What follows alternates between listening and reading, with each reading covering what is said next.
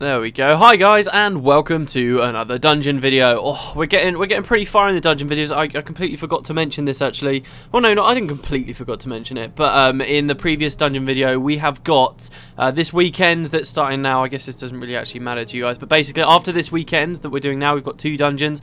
There is only 1 dungeon left, okay, and that's like an elite dungeon right at the end of everything. Okay, I've not actually, and it's like 4 dungeons in one. It's kind of weird. I'm not sure specifically how I'm going to be sorting that out, but please, if you want to be in the last dungeon, the last elite dungeon, that bear in mind it is an elite dungeon, it's a harder thing to do, then please do feel free to leave a comment right now, because I don't know whether just picking everyone as I have been doing it will work out so easily, considering the fact that it will probably be a lot bigger of a dungeon. So do bear in mind that it's going to be a lot longer, but get those comments rolling in, I guess. But hi guys, and let's continue on. So we have got Arachni's Haunt that we're going to be going to today, but of course first we are going to be reading our master dungeon guide to see what happened last time. We were in Ula's lab.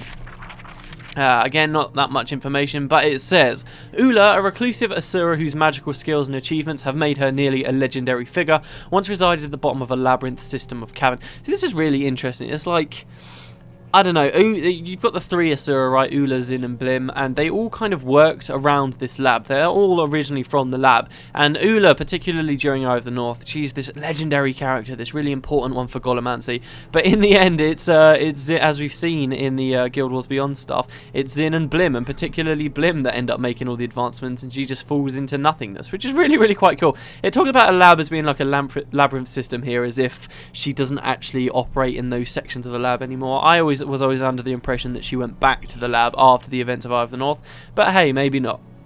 Disdaining polite society, she sequestered herself in a hidden laboratory to continue her work in peace and quiet. When her fellow Asura needed her expertise in the battle against the destroyers, Ula rejoined them. With no one left to maintain the golems that once guarded the lab, her creations went berserk. The only way to restore order was by tracking down the TPS regulator, the ultimate source of these major malfunctions. It doesn't even mention in the book about Jien, the guy that we've been there. It makes me think that maybe this page was written before he was even in the story. But there was a looter there who was kind of turning the golems against us, and we kind of raced him down there. It was pretty cool, and yeah, that was a pretty cool dungeon. So today we're going to be going to Magus Stones. This is going to be the last dungeon in the Tarnished Coast, essentially, and it's a section of the Magus Stones which I've never shown you before, ever. The only reason to come down here, outside of exploring, vanquishing, and skill capping, is to come to this dungeon down here. There's no quests that take you down there, nothing like that, and it's a pretty cool area. So I will be doing post-commentary as we make that walk.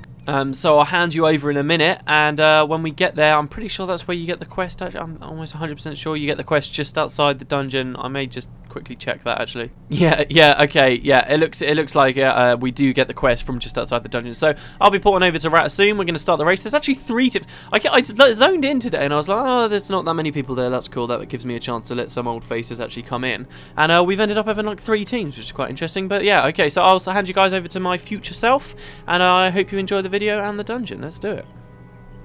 Alright, so I've just cut here. What you can see here, I didn't do the whole walk just because it took us quite a while to do the whole walk. You know, I literally just mentioned that this dungeon actually takes place in a part of the explorable area that we had never seen before.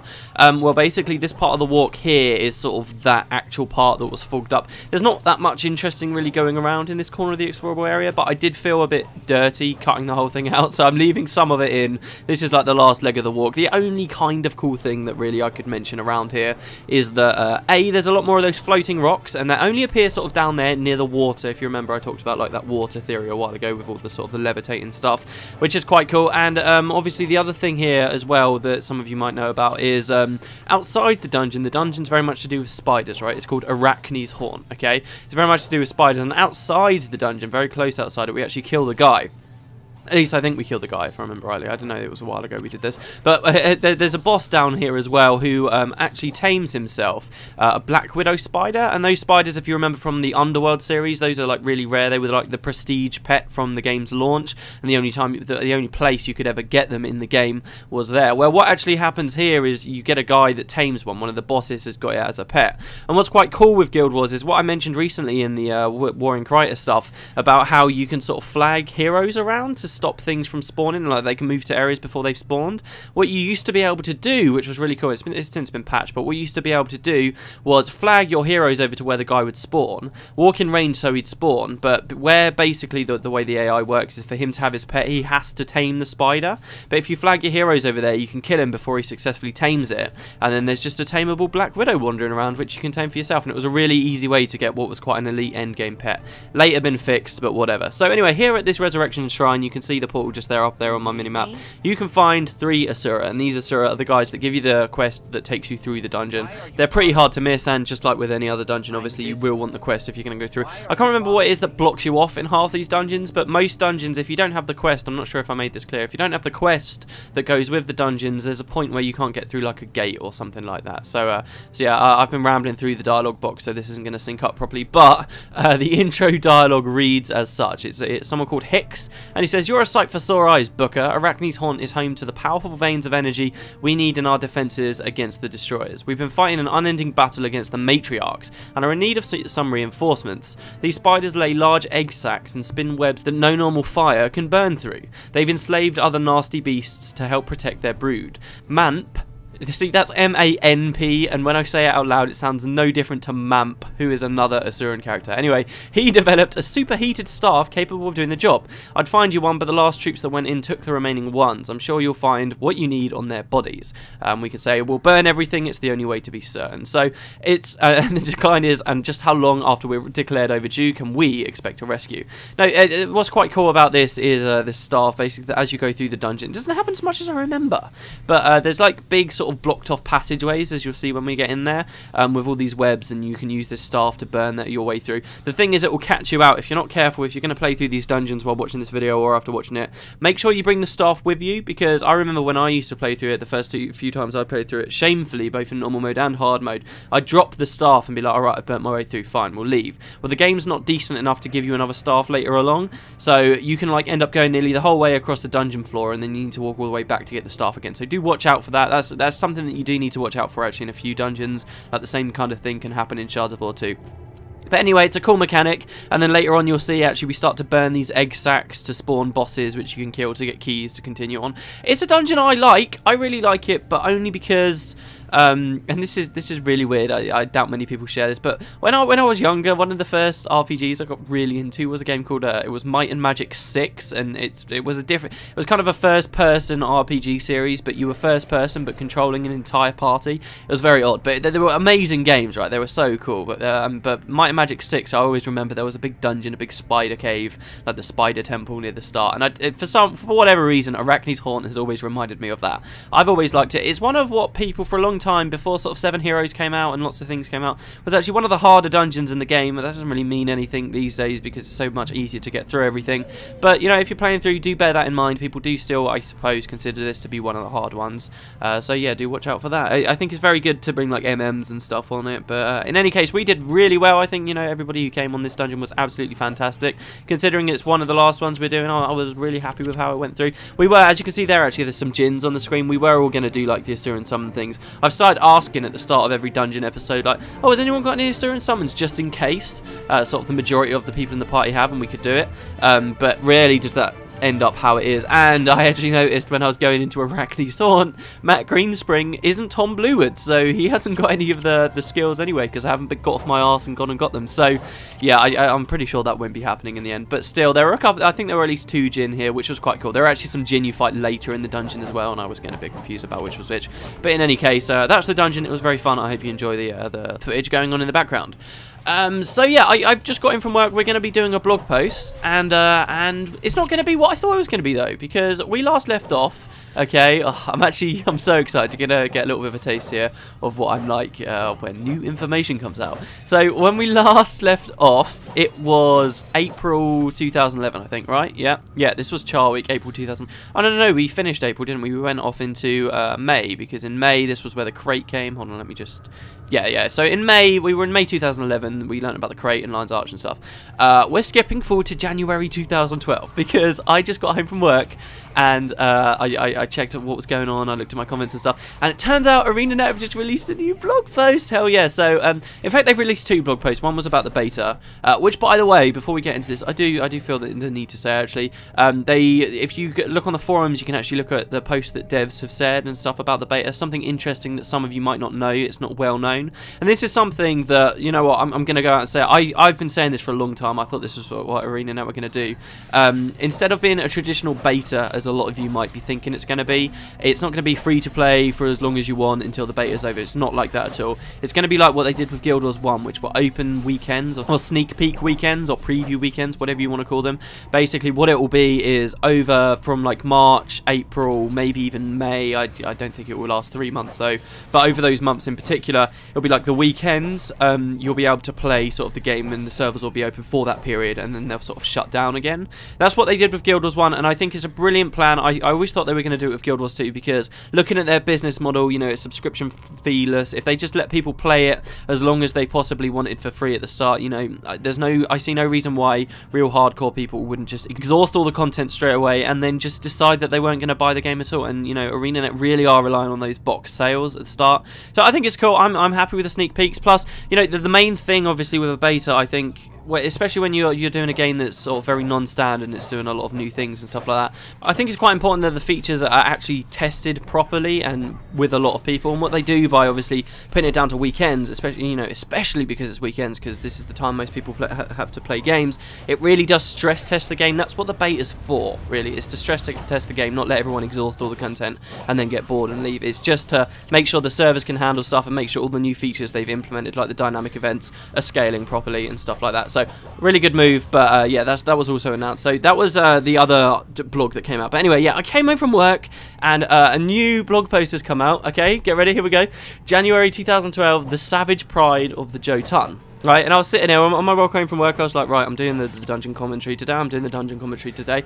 Got home and I found out there was a new blog post, and I haven't read the blog post. I thought, you know what? I'll try and do like a live first impressions reading of this thing. And I don't know how this will go, because this will be the first time I read this. I'm going to be doing I'm going to be reading it out loud as I go. So this will be literally the first thing I think of it. It might not be what my opinions end up being in the end, and I'll probably miss a load of interesting stuff that if I'd had time to think on it, I would have gone through. But do you know what? I'm going to read it out and we'll see how it goes. I'm really excited about this. It's called The Savage Pride of the Jotun. There'll be a link in the description. And yeah, so the Jotun, and we got a nice little picture of some concept art of some mountains there.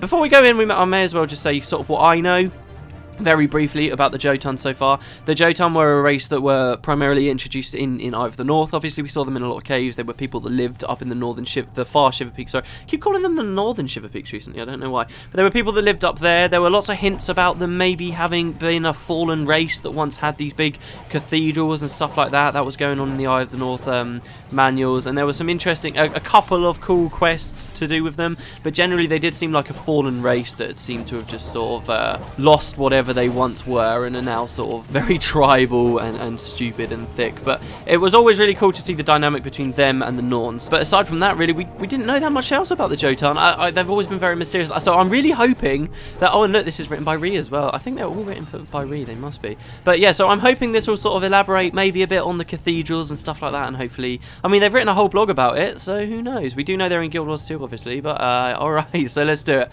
But Ree writes, the Jotun pronounced, see, and they've got written here, Jotun again, but they've got like an accent over the O, and then a dash, and then ton, and I don't know, like, some people call it Jotun. This is, if you've watched my Eye of the North Let's Play, you'll know that I don't know how to say it, and I swap all the time, but the Jotun, pronounced Jotun, are the last remnants of an ancient society of giants. Sweet, okay, so cool, they're sticking with their guns. This is the story they established, and they're staying with it. There's no retconning going on here. Once powerful, advanced, and arrogant, they proclaimed themselves rulers of the Shiver Peak Mountains, and raised great monuments to themselves on the highest peaks. I wonder how long ago we're talking right now. Like, are we talking way before the gods, like Masatsia times, dwarf times? I assume so. Their leaders, known as giant kings, were tremendously powerful beings, as skilled in feats of strength as they were in magic and lore. Huh, okay, that's quite cool. Because, like, we've seen that the Jotun, they really are, they're just big brutes. They're idiots, right? But, okay, alright. And I guess there are Jotun spellcasters in Guild Wars 1, but you never And the thing is, magic in Guild Wars 1 is never explicitly said like this, but it always kind of gives the impression that the arcane arts and stuff, those are for the more learned members of the races and stuff like this, and people like the Graw, they don't really care for magic. And, you know, if it wasn't for the fact Guild Wars, in order to be balanced, it was balanced around a healer being there for a specific team, I don't think the Graw would have any magic casters at all. The only ones you ever see, if I remember rightly, I'm pretty sure about this, are their monks. The rest of them are just like hammer wielders. So, you know, I think they do kind of do this kind of thing, while the Jotun did have a fair few caster races, I guess, so that's still kind of there, I suppose, in Guild Wars 1. And yet, as the Jotun defeated all who threatened their control over the mountains, they did not adjust to peace. They sound a little bit like the Char there. Convinced that they were the superior race, they became obsessed with the purity of their blood and the number of heroes, warlords, and giant kings in each lineage. Blood became a reason for taking one mate over another, seizing land and, in time, wiping out other lesser tribes. Alright, okay, well, if they had that kind of philosophy, why did they die out? Eventually, the Jotun conquered or destroyed all their external enemies, and the then giant kings turned on each other, each seeking ultimate control. Families waged war upon one another, and brother made war upon brother, until the tribes erupted in vicious internal wars for control. This is exactly like the Char. I bet these guys are like the Char, except while the Char kind of flukily, let's be honest here, kind of flukily managed to get out of these times of turbulence and found some kind of, although unstable, alliance with one another, like forming their war bands and stuff. The Jotun, I guess, didn't, because like we already established with Char Week that the only reason Char survived is because they always had that external threat. Just said here, the Jotun was so badass, they conquered or destroyed all of their external enemies. Brilliant. Okay, we got a quote here from someone called Thron, the last of the giant king. Ooh, the last of the giant kings. Okay, he says, "I will show you the Jotun of ages past, when we strode across the Shiver Peaks as mighty lords. Witness the savagery, greed, and vanity that ended our glorious rule." That's so cool. So he's like, I'm guessing he's speaking. Most of these quotes are sort of from characters around Guild Wars 2's time. So we're talking about 250 years forward. I guess this guy's still alive. So the last giant king is still alive, maybe. Or we've just found this quote maybe in a dusty old tome or something, and he was talking. Oh, that's so cool. If he's a character we meet, that's awesome. Okay, cool. So they do know who they were, and actually, you know, there's a massive thing. They can speak, and he can speak quite coherently. Didn't we see them like grumble just as brutes basically before, but nothing much more than that. Okay. Long ago, the Jotun possessed the ability to use magic and was skilled enough with it to create enchanted monuments in the Shiver Peak Mountains. No way! No, wait, some historians believe the age of Jotun magic may even predate the coming of the human gods and the creation of the bloods. Amazing. Okay, so they are an old race. Wait. Are they going to expand on this? Enchanted monuments in the Shiver Peak Mountains? We're all thinking of the Eye of the North. Surely. And the Eye, actually, I've not done it yet, but in Winds of Change, that kind of not Winds of Change, sorry, Hearts of the North, that kind of comes back into the story there a little bit, and I kind of had this little, I wanted to mention it, obviously, when we get there, that ArenaNet do still have their eye on it. When we started Over the North, I talked about how it was this mysterious place. Did I actually pose the idea that it could have been I know I posed the idea that the Massart could have built it. I know a lot of people were thinking that. But the Jotuns as well, I think I might have mentioned that at one point because, you know, of their huge... Oh, that's amazing. If the Eye of the North was built by the Jotun, that just works so perfect. It must! Think of it. Oh, that's brilliant. Okay, so that's actually canon now. I do remember some theories about it. That's so cool. Alright, so their magic predates the creation of the Bloodstones. This is why the scrying pool was so weird, I suppose. Why it was so different from anything else we'd experienced in Guild Wars. Yet, during their long history of infighting, civil war, and slaughter, the Jotun lost all knowledge and understanding of magic. See, that's a bit weird as well, isn't it? I did just think that, actually, about how they were good with magic. What about in Guild Wars 1? What, are we just kind of saying that's gameplay and not lore here? Their powerful sage... I can't believe they built the Eye of the North. That's amazing. The Hall of Monuments. That's so cool. Their powerful sages were killed, and their lore keepers and mystics were wiped out before they could continue the tradition of Jotun magic. So what, they had like the ability to let's think of what does the scrying pool do though, really? It shows you things you shouldn't really be able to see. Does it show you the future? See, there's so much talk as well, you know, about Baltek back in Istan, about how you had Baltek there and he had all these talks about water and he seemed to be hinting at something like the scrying pool. Which, of course, when that law when that was all written, ArenaNet were referring to whatever law they had written for Utopia, which may or may not be scrapped at this point, or it may have been sort of transitioned into what we saw in the Eye of the North. That's what does the scrying pool do? It definitely isn't god magic, though, is it? All that remains of their once great arcane spirituality are a few carved runes on forgotten, snow-covered peaks. See, there it sounds like they're hinting again at, they talked about it in an interview, well, a long time ago now, I guess, but they do talk about in interviews about that, how for the people who really care about the story, the people like you and me, we'll be able to go in-game and see these ruins and stuff, and we'll be able to find stuff and hints of lost civilizations and stuff. And I guess that, hey, hello, this is one of them. And this is quite cool as well, because I'm not a massive fan of snowy areas. You know, I like my fantasy games, definitely, and I really like having different environments, and I do think that obviously having a snowy or a mountainous area brings a lot to the table. It adds a bit of variety, but aside from that, I'm not like a massive fan of the aesthetic of it. I just tend to think, oh, rocks and snow, big whoop, right? And I honestly, of all the areas in Guild Wars 2, the Shiver Peaks are the area I care least for, right? And I think that might have had a bit of a knock-on effect with the Norn as well, I suppose. But this idea of like runes and stuff out on the peaks, that's cool. That's cool. I like that. Adds a bit of intrigue, a bit of, you know, the idea of going up, seeing a mountain and be like, oh, I want to get up there, and you get up there and you get a bit of a reward. You find some runes, and don't forget as well, there was a blog post, I haven't read it out, but there was a blog post about the Crichton language and about how you can translate the language, and indeed that blog post mentioned that Crichton wasn't the only language in Guild Wars 2. It wasn't the only one. You could translate other ones. Maybe this is going to be one of them. How cool is that? That's brilliant. Okay, alright, we got a bit of concept art there of a Jotun looking as brutish and mean as he's actually got quite a cool axe there, actually. But we got that, and then another section called Recent History.